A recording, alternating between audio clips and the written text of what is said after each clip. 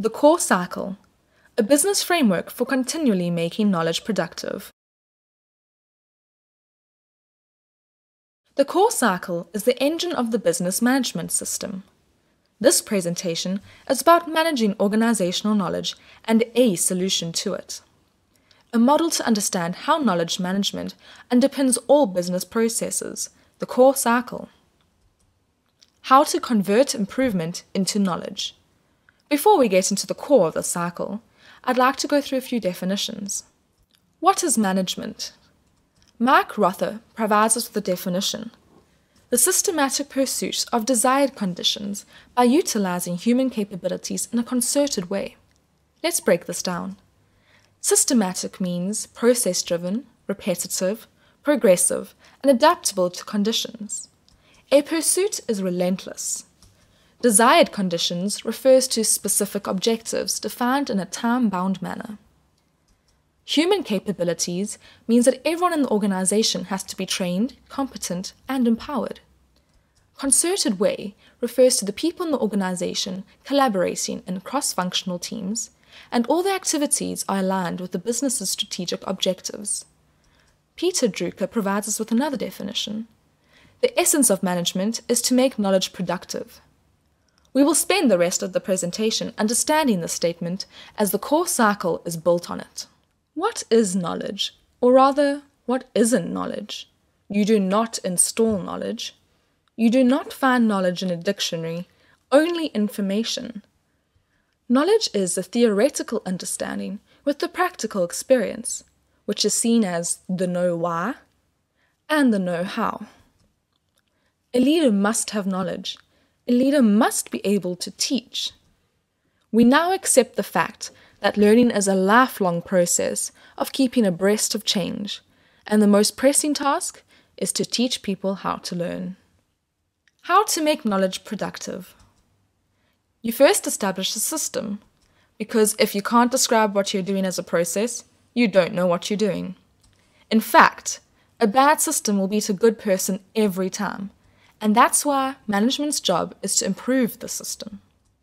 To establish a system, we need the repetition of methods and processes. It takes discipline to get into these good habits, that is, management routines. We can only sustain the system through discipline. What kind of routines are we talking about? For example, we're talking about continuous improvement routines, such as improvement projects, innovation, which is implementing simple improvement ideas, and problem-solving activities. Routines contribute to the improvement of existing standards, and improvement draws from the people's creativity. We want to both reinforce discipline and develop creativity in the workplace. We want the sustained profitability of the organization. We can only sustain if we improve continually. Improvement is only possible if a benchmark already exists, a base to improve from, known as a standard. We want to standardize, improve, and sustain with a disciplined and creative people. Employees work in silos because they don't know better. Provide them with an integrated view of the enterprise. We build the system on the core cycle. You create knowledge, apply knowledge, and then manage knowledge. The core cycle is an interpretation of the PDCA, the plan, do, check, and adjust cycle.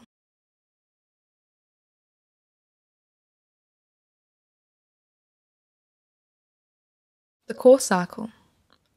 Employees contribute to their mini business unit by either adding value to the customer, reducing risk, or supporting other MBUs to do the same.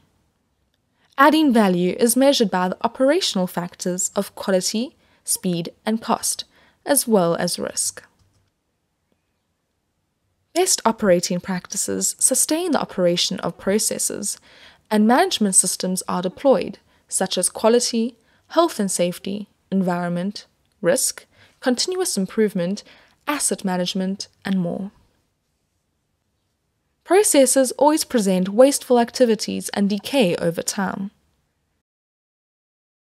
Best improvement practices reduce the risk and eliminate wasteful activities through problem solving, innovation, and continuous improvement projects.